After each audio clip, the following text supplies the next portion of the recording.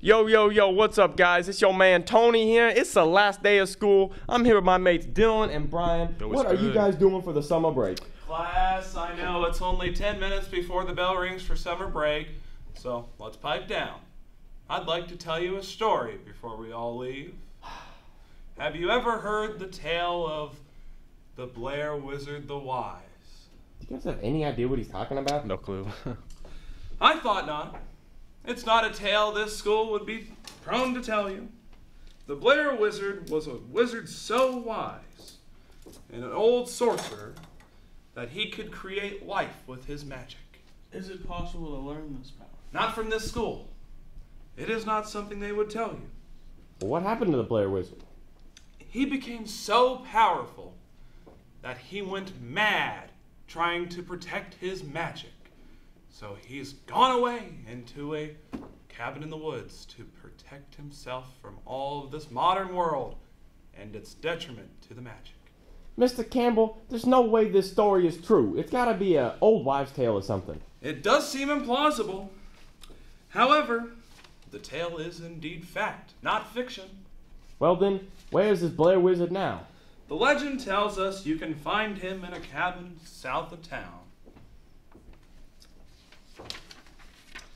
However... That's the bell. Let's get out of here. Come on. Tony, I really just think we should try to find this Blair Wizard guy, man. Dylan, the Blair Wizard ain't real. What is real? How do you define real? If you're talking about what you can smell and see, what you can taste and touch, then real is simply electrical signals interpreted by your brain. Well, Tony, I know there's probably no Blair Wizard guy, but it would just be really funny to prove that Mr. Campbell is just an idiot. You know what, Dylan? That's great. I'll pick you guys up at 5 and we go to the forest tonight, alright? I bet. Alright, we're here just outside the forest and we're about to find this mystical Blair Wizard. Here, Dylan, give me a camera. We have everything over here, right, man? I think so. We need guns. Lots of guns. Brian, we don't need any guns. Wait, let's just get going. I am not trampling through this woods at night. Come on. I know this story is obviously fake, but do you guys think we'll actually find something? I mean, maybe. Who knows? I know that you're out there. I know you're afraid. You're afraid of us? Wait, guys, I think I see something. Hold on. Let me get on camera. Where? Oh, wait. What? Where? Let's go interrogate him. Dylan, no. We are not interrogating some random person in the woods. Tell me who you work for! Tell me! Dylan, it's just a gnome. Pipe down, man! Let the press will take care of it. Both of you, quiet. You hear that, Mr. Nomerson? That is the sound of your inevitability. That is the sound of your death. Goodbye, Mr. Nomerson. Brian, that is a gnome, not a person. What is wrong with you people? Guys, I think I see something in that shed.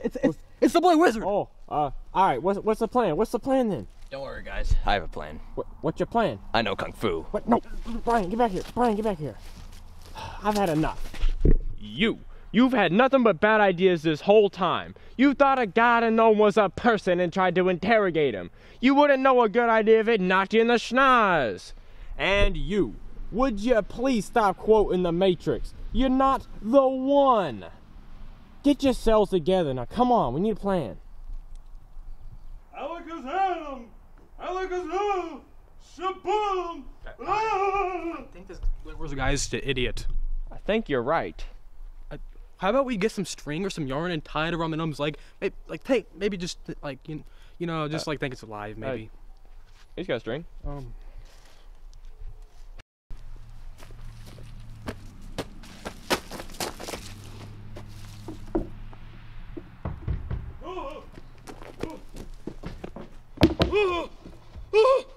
I've created life! Mr. Campbell.